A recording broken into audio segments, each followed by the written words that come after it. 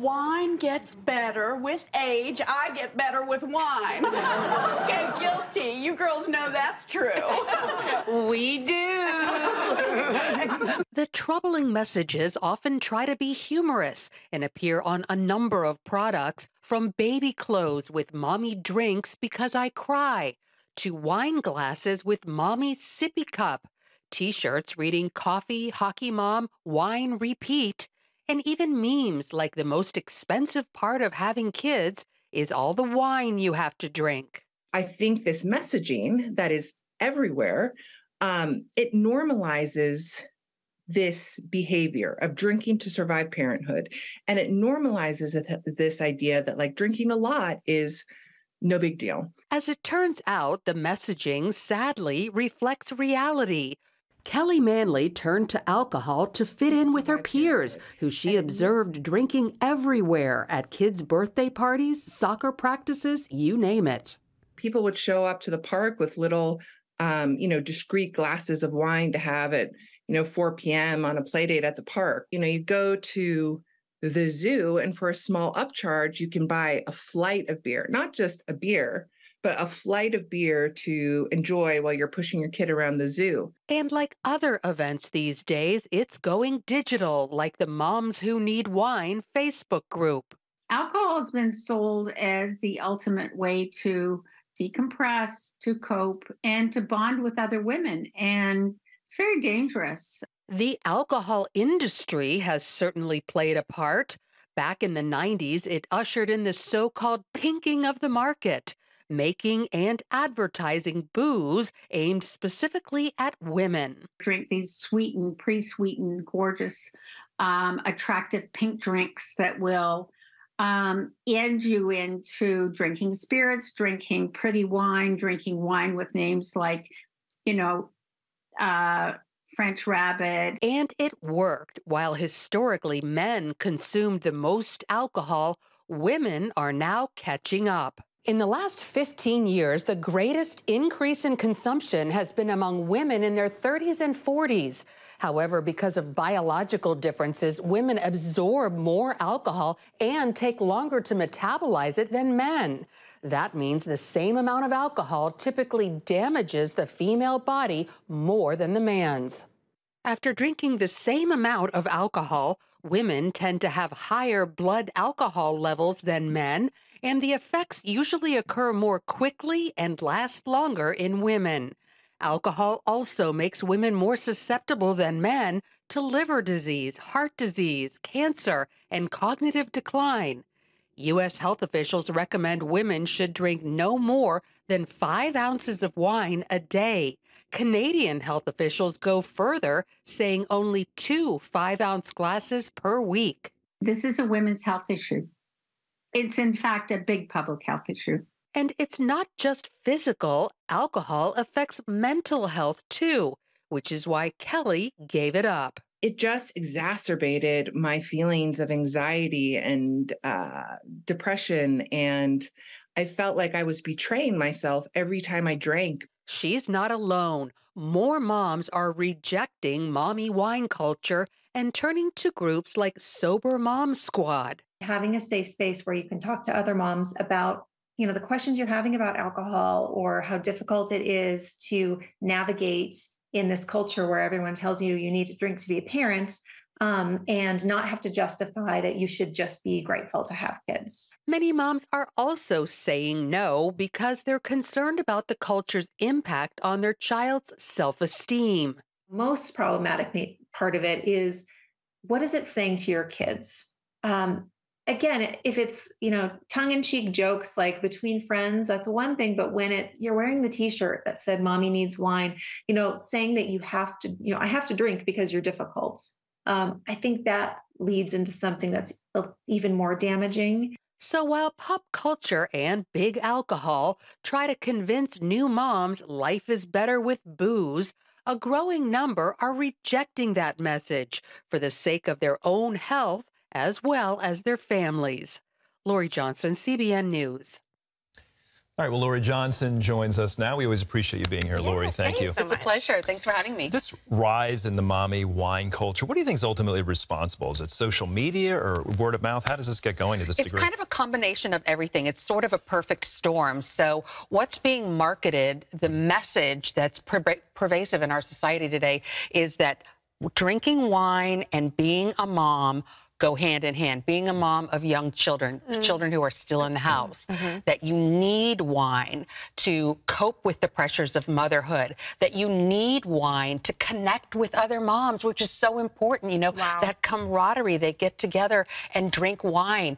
And this is especially an appealing message for women who may really like wine or may even be addicted to wine and who thought before, like, oh, this is a bad thing. You're not supposed to drink wine while you're around your kids. But mommy wine culture says, yes, you are. Drink wine in the morning. Ha, it's so funny. Drink wine. Let's get together and watch our kids and drink wine. It's okay if you drink wine at night, even a whole bottle. Everybody does it. So this is, you know, saying that it's okay. It even makes you a better mother. Wow. So it's, would you say it's an enabling alcoholism? Absolutely. And so many women are finding themselves where they just were maybe doing it just to fit in with other moms, are finding themselves really in the throes of alcoholism. A lot of people do get addicted and are having trouble quitting the habit, and they're realizing, hey, I'm drinking too much. But you won't hear that in pop culture, because what you see at Target and Walmart and on Amazon, and just Google mommy wine on Etsy, and tens of thousands of merchandise comes with the T-shirts, the wine koozie, the little onesies. Pillows. Yeah, the onesies. It's everywhere. Not to mention social media. The memes are endless. Yeah, and Lori, I wanted to ask you, do you think there's more of a stigma surrounding women in drinking and moms in drinking than dads in drinking? You know, I think part of mommy wine culture is to get rid of that stigma. So for decades, we saw men handling the pressures of their job by drinking. We saw it on TV and in the movies. They'd come home, oh, I've had a hard day at the office. Honey, pour me a drink. Make it a double. And society accepts that. So women are like, you know what? We can do that too. You know, we have pressures at our job, raising children, so we should be able to drink too. So it's kind of like, sort of an equality thing. But here's the thing. Our bodies are not equal. Our bodies have a more difficult time with alcohol than men's. That's just a physical fact. And then another thing is the type of work we do is raising children. It's different from if you're having stress at the office. Let's just face it. Yeah, I mean, parenthood, I'm not a parent yet. You guys are. It's 24/7. It's not something that you can clock into and clock out of. Yeah, you know, my children are grown and out of the house. And when I was raising the kids, there was never alcohol. There was never alcohol and mommy mixed together. We never drank at social arrangements. I mean, it was just really taboo. And you'll hear this even for the older millennials. So this is a very new thing. This is a thing that's really just started kicking into gear in the last 10 years. Wow. And one thing I appreciate about your story is, and you touched on it briefly, let's talk a little more about it now. How does it affect the kids, the children who, you know, all the T-shirts, et cetera, et cetera? You think it could affect them as they grow older? Absolutely. I mean, we all know children see and hear everything, and children internalize everything. So anytime a thing happens in a child's life, they think, what did I do to make this thing happen? So here they're thinking, oh, okay, mommy needs to drink because of me. I am difficult. I am a problem. Mommy might even be happier if she didn't have to take care of me. And here's another thing, too. We lead by example. Again, we all know this. And so what we're teaching our children and anyone else who's looking is that the way we solve our problems is with alcohol. You can better believe the kids are going to imitate that. Yeah. Well, how can we eliminate this wine mom mindset? Well, the main thing is to push back. And I'm happy to report, as I did in the story, that a lot of women are pushing back. And it's difficult because it's peer pressure. I mean, everybody's doing it. And it's really cool and it's really chic, and it's difficult to be around all the other moms and say, I'm not going to do this. And some moms are like, you know what, I might have to change friends. That's okay, and be in a sober group. But I think a lot of moms secretly want out of it. I think a lot of moms secretly know that this is not a good thing. But again, are having difficulty getting out of it. This is a snare, it's a trap. A lot of times you just start out with one glass to fit in, and now you're hooked. So Alcoholics Anonymous is a wonderful resource. It's actually Christian-based. It's a 12-step program. It's been very effective at helping mom deal with their drinking. Well, before we go, Lori, one more thing I wanted to ask you. Obviously, these women are feeling the pressures of parenting. Parenting can be a lot, especially young children. What are some other ways that they can cope with the pressures of parenting? Well, what's really interesting is stopping alcohol actually helps relieve stress and anxiety. Alcohol is a depressant. It slows down your brainwaves. So actually a lot of women report having less stress and less anxiety after they stop drinking. But here's the thing, ask for help.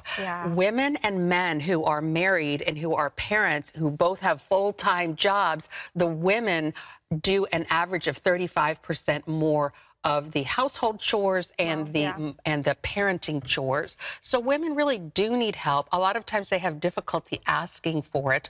Other stress relievers, getting off of social media. So true. What a time waster. And you can get on social media and spend 2 hours and all of a sudden it's gone. And it's not good for your mental health. We're all learning that. Or at least set limits on your apps so you know how long you're, I mean, that could be a start, right? Exactly. And again, this is addictive and something that the kids imitate. So that's a huge way to relieve stress. Getting enough sleep. Moms are like, how can I do that? Maybe cut down on the phone, cut down on the TV, find ways to get help.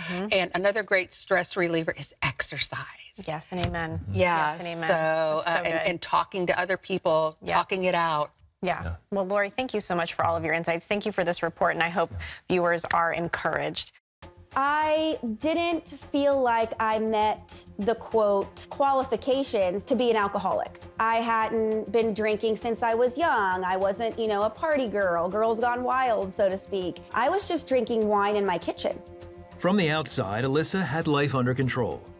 But just below the high-profile career and a beautiful family, a struggle lurked beneath the surface. I really was able to continue to tell myself I didn't have a problem. The mommy drinking culture, I feel like, has grown significantly in the last 10 to 15 years. But when social media really blew up, it became something that was not just more common, but more accepted, and I would almost say celebrated. They have t-shirts and mugs and different graphics and quotes online about, you know, I'm not drinking alone if my kids are home, and there might be vodka in this mug. It makes it more difficult if you're a woman questioning your drinking behaviors, because it's easy to look around and say, well, everybody's doing it. Over the years, Alyssa's dependence on alcohol grew. And I remember mornings waking up and realizing that I had a function in the evening, whether it was for work or one of my children's schools. I would start to be resentful of that because I knew it would prevent me from starting to drink when I wanted to drink. And then I was also even creating situations where I could justify drinking. I was constantly looking for opportunities to host parties, host events, host fundraisers, even a cornhole tournament. Because if I could host something in my home where other people were present, where you would typically drink, I could then justify drinking earlier in the day and drinking all day, because those are events where everybody drinks. Alcohol evolved into a coping mechanism that began to spill over into other areas of her life and family. I now had these 3 children in school who needed help with homework and wanted to talk about what happened at recess, and maybe they were upset about something, or they're just having a bad day themselves. And I had no more mental capacity to meet their needs emotionally. I was here and I was present, but I wasn't really available to them because I'd used all of my mental energy at work. I drank to cope with that feeling that I wasn't enough. I wasn't a good enough mom. I was always comparing myself to other, quote, moms. I started to develop these insecurities because I was comparing myself to everyone else. Even so much that I compared myself to other women in the church. You know, here I was, this working mother, loved our church. Our kids were very involved at the church, but I didn't sing in the choir, so I must not be Christian enough. So these constant comparisons really grew these feelings of self-doubt and insecurity. How couldn't I get this under control? I'd gone to college. I had 2 college degrees. I'd secured my dream job. I had the dream husband. I had the dream house. I had the dream family. And I couldn't get this drinking under control. So it was this feeling of failure, and I couldn't stand it. Women would say to me while I'm working full time, you know, taking care of these 3 kids, managing a household, they'd say to me, I don't know how you do it. And in my mind, I felt like such a fraud because I wasn't doing it. You know, I had this great front, this great facade, but inside I was dying. One evening, while her husband was traveling for work, Alyssa was confronted with the harsh truth of who she had become. He knew that I was drunk at home with our kids, and he couldn't do anything about it. We had conversations that I don't remember, and it wasn't until that next morning when he called to talk to me about the night before, and he was crying, that I really felt like I'm on borrowed time here. I'll never drive drunk. I'd done that. I'll never endanger my children. I'd done that. And I realized I was starting to do things I swore I'd never do. So what's next? Alyssa and her husband met with their pastor, who connected them with a faith-based inpatient substance abuse program. I just fully surrendered everything I was coping with and all the feelings I had, and I was fully transparent and honest about what I was dealing with, and just kind of spilled it all and felt like, you know what? I'm not gonna lie anymore. I'm just gonna give it all up. And if they can't help me with, and I'm fully honest, then I guess, you know, this is my cross to bear. All of us addicts and alcoholics really do want to get it under control. We want to do better. We want to fix it on our own. But that's where the enemy wants us to stay, is believing that we all alone have to fix it by ourselves. Because if we really believe we all alone are in control and can do it on our own, then we don't need God, right? Because it's a disease, I couldn't cure my alcoholism by thinking about it better, by giving it up better, by trying harder, any more than a person with cancer can sit on their bed and just will it away. With God's help and determination, Alyssa successfully completed the program. Today, she continues a life of sobriety and helps others through her ministry, This Thorn. When I'm feeling self-doubt and insecure, I have to stop and just ask God to help me, speak to me. It's about prayer. It's about that ongoing relationship, remember? He is a God that is with us all the time and goes before us and knows all our deepest, darkest, ugliest secrets and loves us anyways. I know that the day may be good, it may be bad. I can't predict that, right? But I have the confidence that I never had before to engage that life and embrace that life because I have a God with me all the time. And I know I'm giving it my best. I'm no longer dependent on this crutch to keep me going. You don't have to be perfect. You're not perfect. But I'm thankful for that, and I boast for that imperfection because it allows me to remember the God that I serve and who saved me. It's to always depend on Him, not just to keep me sober, but to be the best mom I can be and to be the best wife. And it's always there reminding me that I am imperfect, but it's okay. It's from Him, for Him. You know, so many times we have this misconception that we have to be perfect and we have to get our act together before we come to Jesus. And that is a total lie from the pit of hell, because what that really does is it makes us continue to isolate and try to figure it out on our own and truly believe and think that we are in control of our minds, our bodies, our actions. And in some ways we are, but true healing, true freedom only comes when we ask God to intervene, when we invite Jesus into our mess, into the mess. Let Him clean up the mess. All you have to do is come to Him. He is not looking at you with disgust or disappointment. He's looking at you with affection and an everlasting love. He's looking at you saying, I have so much more for you, my dear son or my dear daughter. This alcoholism, this addiction, whatever it is that you are trying to cope with the hardships of life with, that is actually not doing anything good for you. And I have something so much more. I have something better for you, and it's my love. It's my love.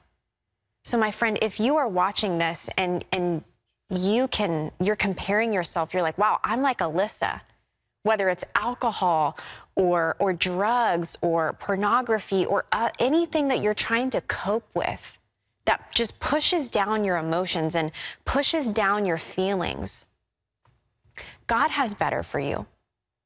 And I just believe that today is the day that he's asking you to help. He's asking you to cry out for help. He's asking you to invite him in. He's asking you to be transparent with him. He's not afraid of your deepest, darkest secrets. He knows them because he's your heavenly Father and he knows you. So pray with me right now to just invite God into your mess like never before. Posture your heart and your mind today to invite your Heavenly Father into your life like never before. Just pray with me right now. Heavenly Father, Jesus, I need your help. God, I am done trying to get rid of this disease, this addiction to alcohol and drugs and pornography and all the other things that I've been running to for so long to cope with my emotions, to cope with the hardships of life. Jesus, I'm done doing that. Jesus, I believe that you are my healer. It is by your love, Jesus, that I can be truly set free, that the chains of addiction can fully be broken only by your love and by your Holy Spirit. So right now, Jesus, I invite you in. Come into my life, Jesus. Come into my mess. I am a mess, but I believe that you love me and you died on the cross for me, Jesus. And because of your love, because of the power of your Holy Spirit, I can be made new, free from addiction. So Jesus, will you do that today? Just what you did in Alyssa's life, will you do it in my life? I am open. I am surrendered. I lay this at your feet. I surrender myself at the foot of the cross. Have your way, Lord Jesus. In your matchless name, I pray all of this. Thank you, Lord. In Jesus' name, amen and amen. Friends, if you just prayed that prayer of just surrendering and just letting God into your mess, please tell somebody that you did. Give us a call, 1-800-700-7000. We've got amazing resources about addiction and how to walk out this faith journey that are totally free. So please give us a call, that number on your screen. We also have some prayer warriors that can just continue to just lift you up in prayer. God bless you. Hey everyone, I'm Ashley Key. Thank you so much for watching this video. Be sure to like, subscribe, and hit the notification bell so we can reach more people with encouraging content like you just watched, and so you never miss a beat. See you next time, and God bless.